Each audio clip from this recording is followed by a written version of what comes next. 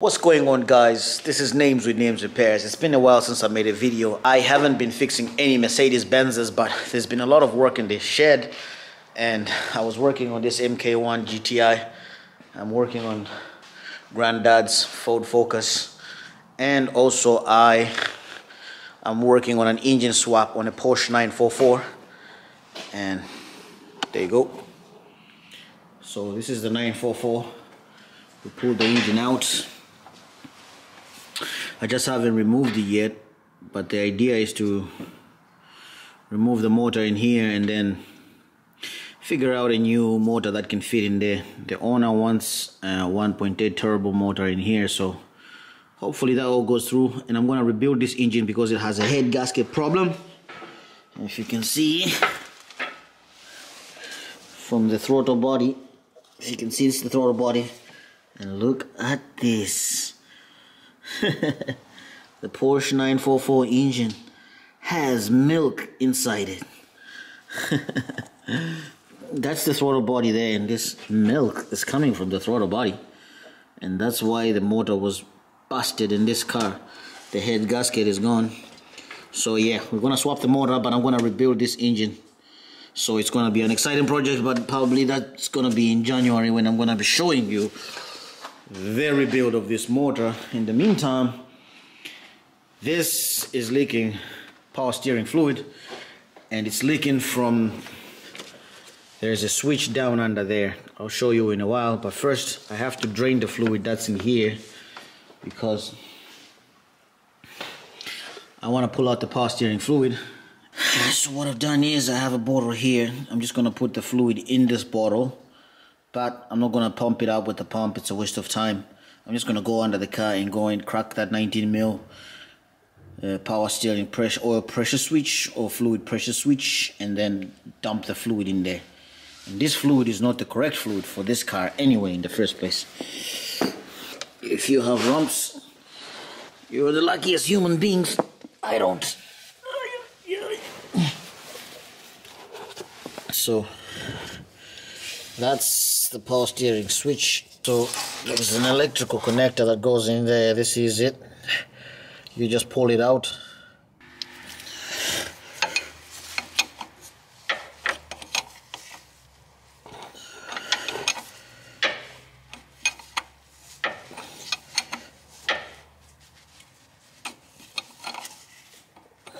Right, that's loose enough. What I'll do is I'll bring my bottle here and just continue doing the rest of the work by hand.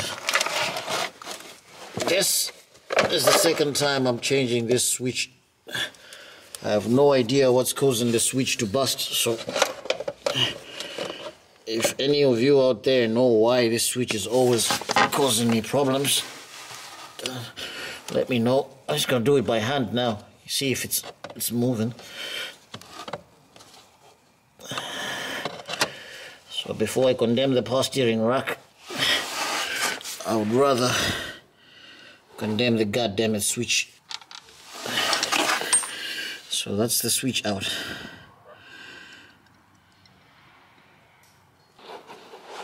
Just came back from the under.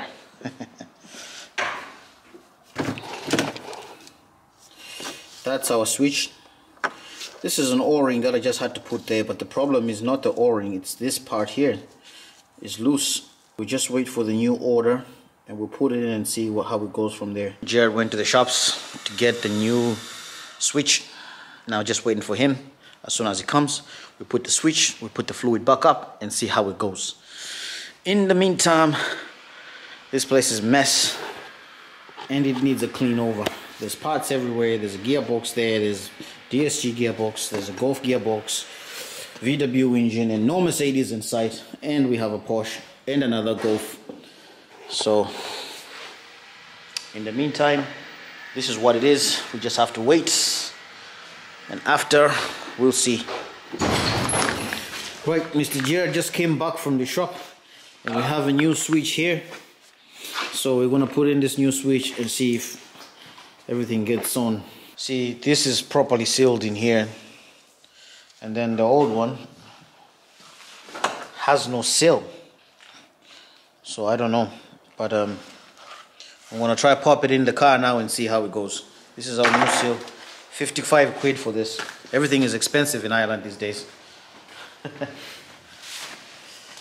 New oil pressure switch is going in. So remember we cleaned up the whole place. You know what, there's a difference in grip. I'm feeling more grip on this one. So this works, happy days, yeah? Yeah. That's it. And this one feels tighter, man. It does feel tight. Yeah. Yeah. What's the issue then? I think the problem is if you over tighten it, you break the rubber. Yeah. That's what happens with this.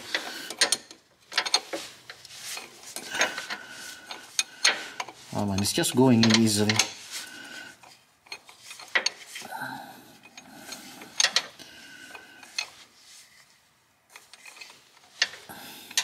£55 for a switch though. Yeah, but in Consort it would have been 30. That place is too expensive. Yeah.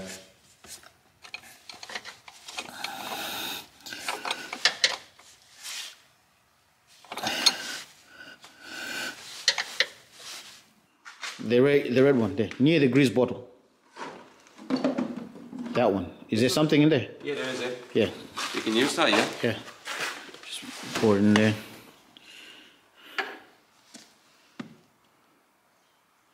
Until it's full. That's it. Okay. Do you want to turn the wheel? Don't start the car, right? Just turn the wheel to purge the system. So turn the wheel to me. Yeah. Is that full lock? No. Yeah. No, it is. Full lock. See the bubbles coming up. Full lock, yeah? Yeah. Turn your full lock. That's full lock now to the right. Yeah. Turn it the other way around.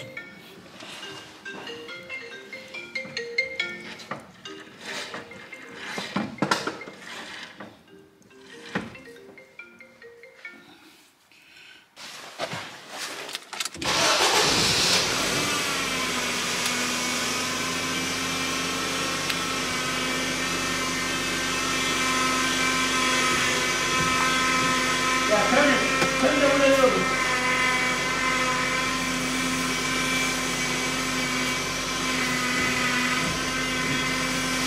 Stop.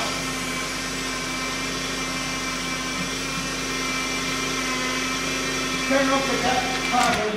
We have a small little leakage on the high pressure hose, but it's okay for the car, so it's not too bad. And then we don't have to change the rack anyways.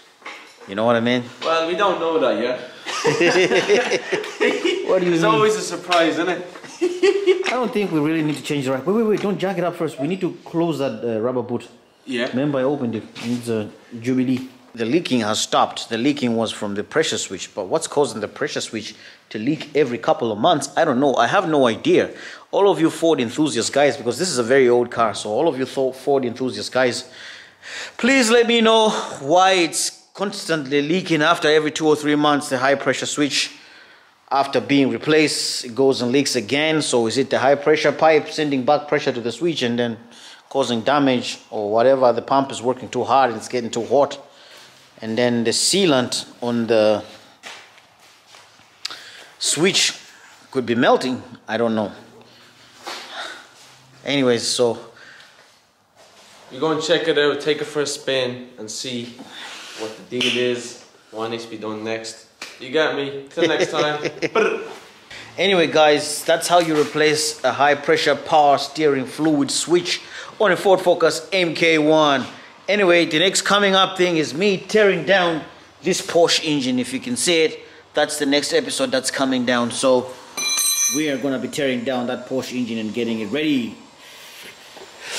Please like, share and subscribe to the channel, and I'll see you on the next one. I know I've been slacking on the Mercedes, but I've got a very good Mercedes project coming, so stay on the lookout.